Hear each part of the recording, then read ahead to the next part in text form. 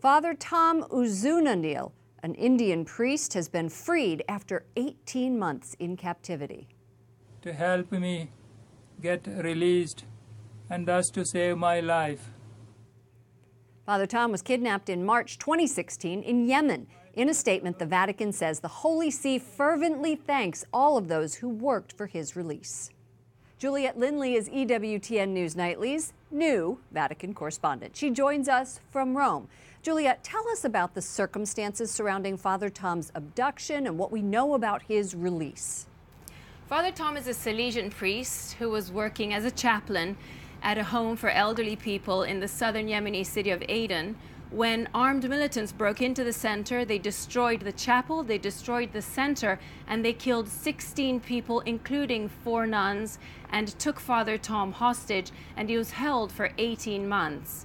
The good news now is that he has been released. Yemeni government confirmed that. That is the good news, and he is also in good health, reportedly, and apparently he is being flown to Rome for medical checks. During his abduction, I remember that he used social media to call for help.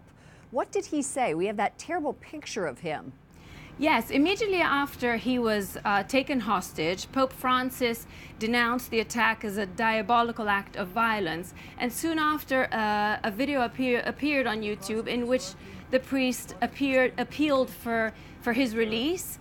And he did make a point of saying that he believed that his nationality, the fact that he was Indian, was sort of a detractor, and that his being held hostage wasn't taken as seriously because he was not a European priest.